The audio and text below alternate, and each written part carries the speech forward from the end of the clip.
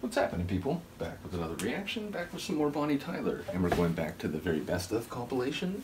Once again, big shout out to Michaela for sending this and much else, which we have yet to start going through. I am going to skip over Total Eclipse of the Heart. I reacted to that tune, it got blocked, so I had to mute the song audio. It is up on my Patreon in full form. You probably have to scroll down a little bit because it was 2 to 3 months ago, I think. Nevertheless, it is available there, and on the other side of that track, we get Straight from the Heart. It feels like similar sort of territory, the idea of telling someone or feeling something, from the essence of your emotional core, the idea of not filtering it through, any strategic purpose, meaning sometimes we say things purposefully because we want to elicit a certain type of reaction, or we want to precipitate a certain behavior in someone.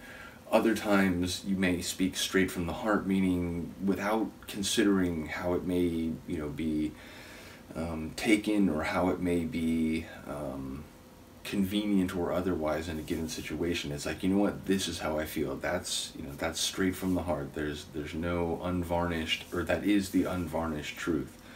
Are things varnished? I feel like we always say unvarnished. Does anyone say varnished? It's like daunted. It's like you so rarely hear daunted, but you hear undaunted all the time. I don't know what I'm talking about. I'll get back on track here.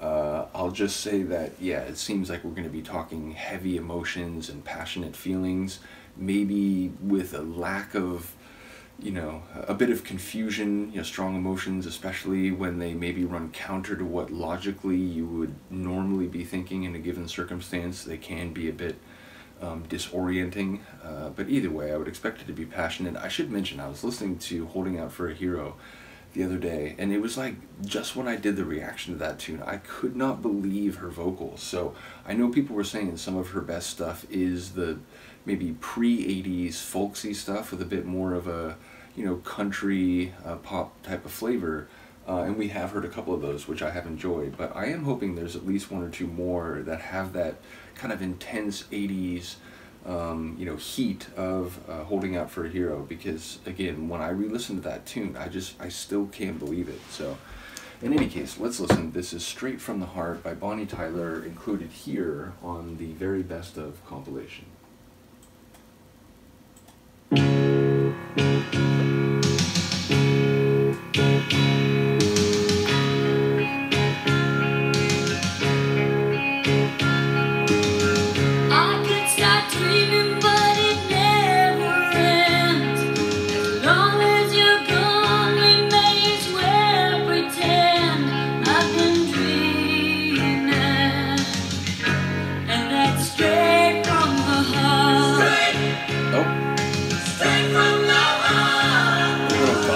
You said it's easy, but who's to say that we'd be able to keep it this way?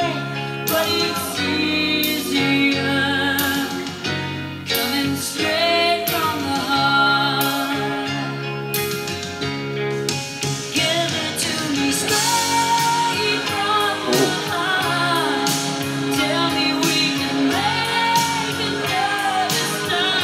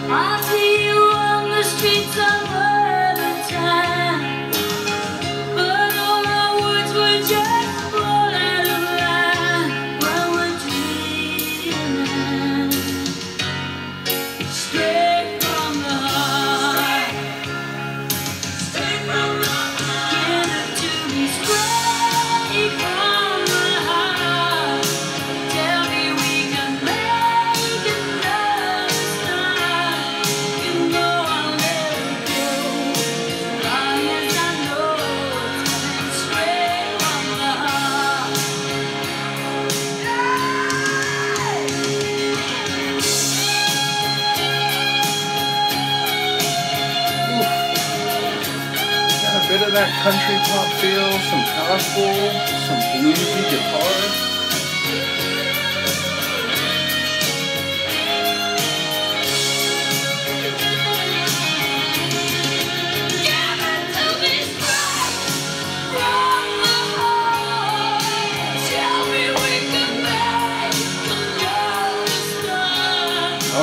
possible? I don't know how it's possible.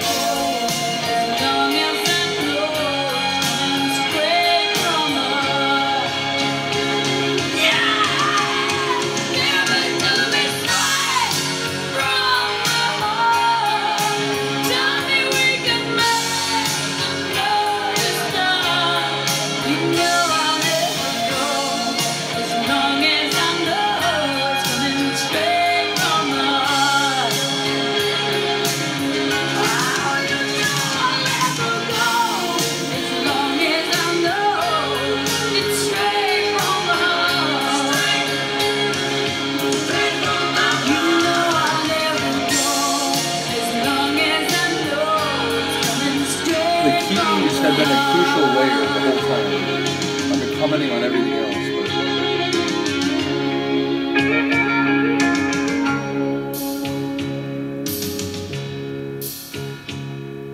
bookended. Yeah, that's fantastic. So, like, we got everything in that tune, including her singing with that same intensity that I was requesting. You know, maybe the like surrounding sonics were a bit different than I was imagining, but.